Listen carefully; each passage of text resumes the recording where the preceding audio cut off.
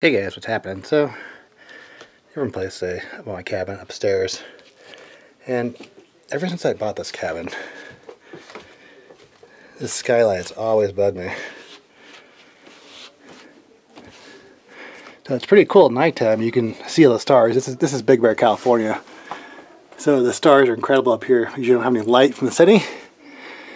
But the issue is, as you can see, first early morning light, it's right in your face. Yeah, then it fades out the stuff. So what I wanted to do is I bought this shade from Home Depot. Get in there and I put it in a track light, but I'm really out of breath up here just because the altitude's so high. And usually the first day we get up here, it takes like a day to adjust to it. And I bought some like T-bar, like drop ceiling T-bar for like an office building, like a drop ceiling. The side rails that actually connect on the sides where you screw into the wall. I was hoping that track would keep it up there. So no guarantee. I think it's like 20 or 30 bucks. They had to custom do it and ship it to Home Depot. But I actually had to measure it for this thing here, and hopefully it's going to work. Yeah, because I'd love to not have to wake up in the morning with the sun right in your face.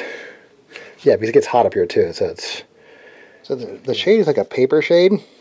So I don't know how well it's going to, if it's even going to work. We'll see. But the idea of the track is to hold the thing up from the side. You know, like here on the track, like that.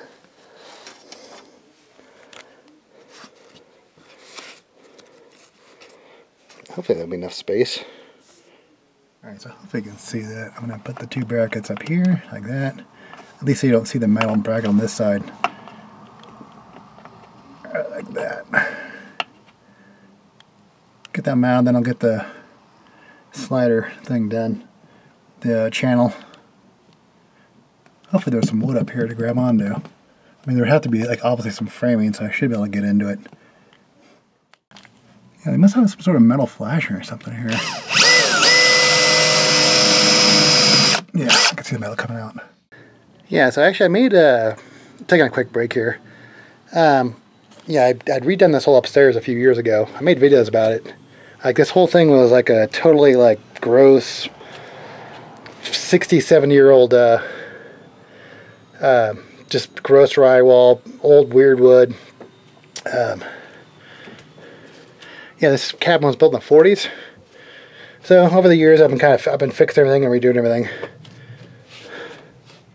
Little TV there. Redid all this stuff. Crazy steep staircase. But I've done multiple tours of this cabin, so just in my playlist, Google Big Bear.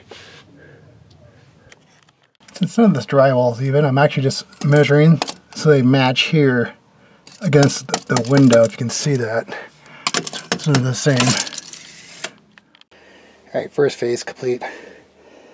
Got a gap on that side. I might fill that with some mud maybe. I guess it doesn't really matter, but I gotta make sure it's even on both sides. Because the rail's going to go through there. The T-bar rail, drop ceiling rail. Well, to get this as perfect as I can, I'm just using my little tin snips. I'm just cutting little slivers off. I got one side done. Just going to measure that, make sure it's all even. And then I'm going to drill some larger holes and you try the drywall screws. But I'll show you that. I'm going to oversize the holes so the drywall screw will sit lower. So it's not going to interfere with this thing coming down. Alright, so this might or might not make sense on camera.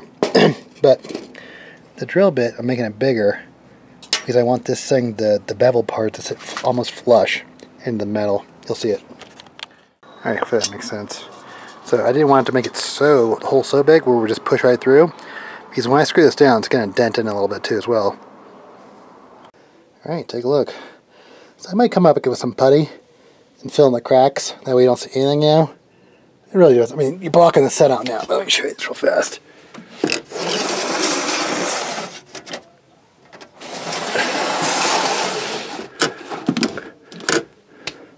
Yeah, this is sort of like a paper fabric, you know, not too heavy.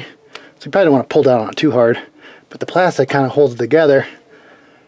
It's not perfect, but it's probably, you know, it was $7 for this piece of metal. I think it's like $25 for the shade.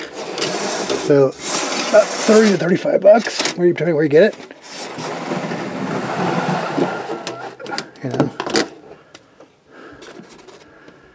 I think it looks pretty damn good. I think the original one was like, you could actually get them custom made track like this, and they're like $200 to $300 for a custom made solution. Alright, cool. $30.